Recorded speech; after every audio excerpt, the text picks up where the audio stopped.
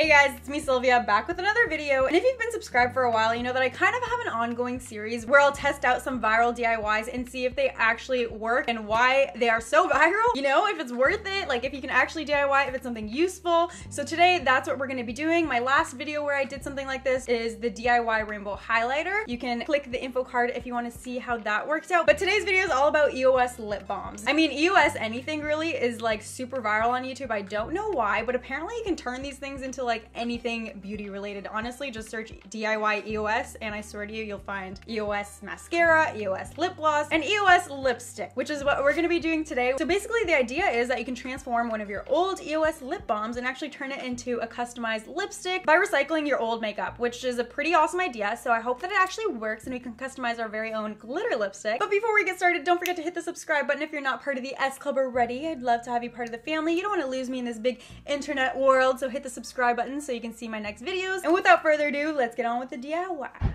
So first off, you're obviously gonna need an EOS lip balm. I've used mine for a little while, but you know, now I'm ready to make it into something else. So you can get these from Walmart or the drugstore. They're pretty easy to find. And then of course, just grab some old lip products that you want to recycle. It just depends on what color you want to customize for yourself. So you can use some old drugstore lipsticks. You can even use eyeshadows, pigments. I've seen EOS lipsticks made with like all these different products, but I wanted to test out the one that put glitter in it. So that's what I'm doing. I'm using an old gray lipstick and some glitter. So then you're gonna need to start out with a mixing bowl of some sort. I'm just using a regular bowl. And then here comes the sad part. Take out the chapstick from your EOS.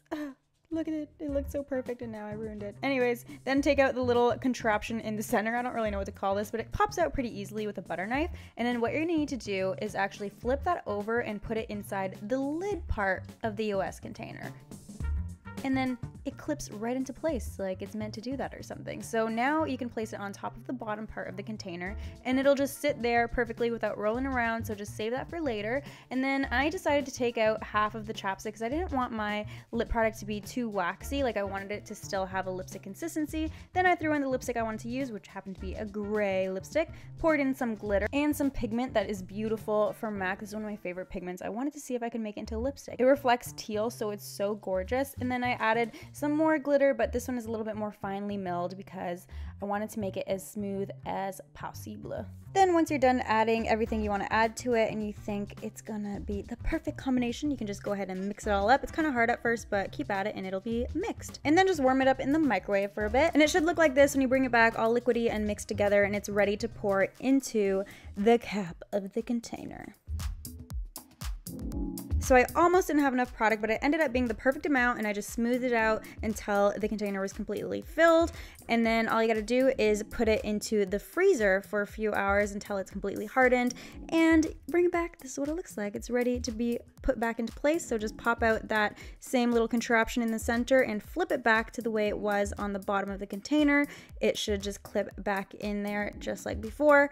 And look how smooth it looks. We got a whole new EOS.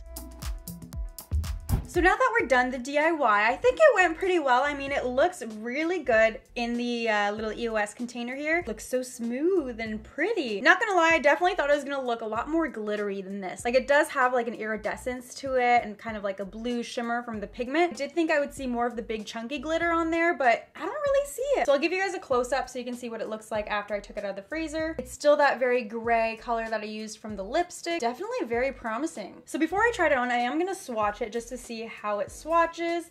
Ooh, not gonna lie, it feels kind of scratchy, and that's definitely because I put a lot of glitter and powder in there, and I was wondering how that would kind of interact with the lipstick. You can see I still have a lot of color and shine to it. From far away, that looks really pretty, but it just feels kind of gross because you can feel all the little chunks of glitter. But let's try it on my lips and see how it goes. I'm gonna have to wipe this off and put this on. So I zoomed you guys in a lot closer. I have been wearing my makeup all day, so it's a little bit smudgy. Don't judge me. But let's give this a go. My lips have a little bit of sparkles on them because the makeup wipe got the swatch on my lips, you know what I mean? I'm just gonna push down once to see how much pigment we can get. Ooh, whoa.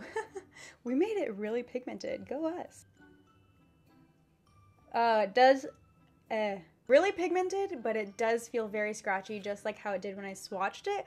But honestly, what can you expect when you put so much chunky glitter in a product? Like, it doesn't mix really well with the cream. I barely have to push down and I'm getting so much product.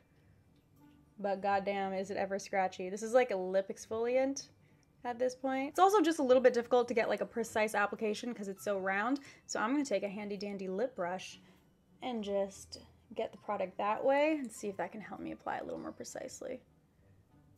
So this color is definitely a little bit out of this world, but that's kind of what I wanted. I wanted something glittery, gray, very alien-like, and like out of this world. You can definitely create something way more wearable if you just switch out what pigments you're using, what lipstick you're using. This is just something crazy that I wanted to try out and really put to the test to see if glitter will work with the lipstick, you know? So using a lip brush is definitely helping get a more precise application. As you can see, it's going on super patchy and really chunky. This is giving me like Elsa vibes, you know?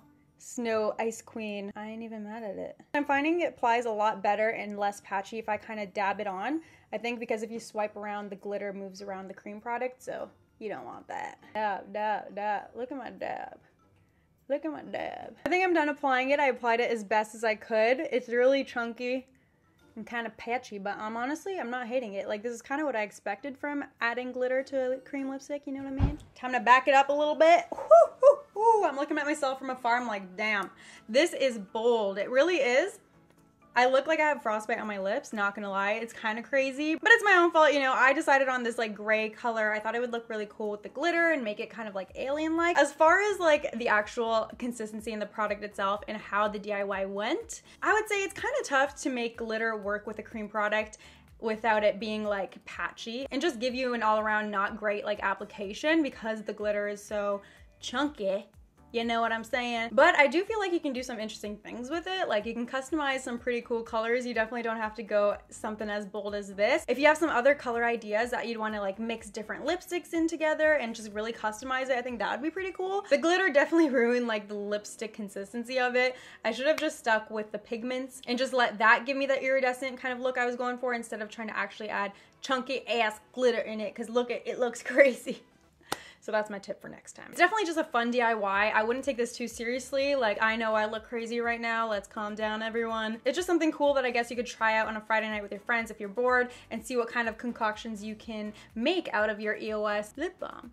If you're done using it, might as well try something else with it, you know? Before you go, let me know in the comments what other viral DIY you want me to test out next. I definitely have a lot of fun doing these videos. Sometimes they're awesome. Sometimes I'm like, why are they so hyped up, you know? So if there's something that you're really curious if it actually works, let me know. So that's all for now. I hope you guys enjoyed this crazy video. If you missed my last upload, click the box down below to watch it. And don't forget to subscribe. Of course, I gotta remind you of that. I will see you guys in my next video. Thank you so much for watching. Bye. I'm blowing you icy kisses right now. So weird.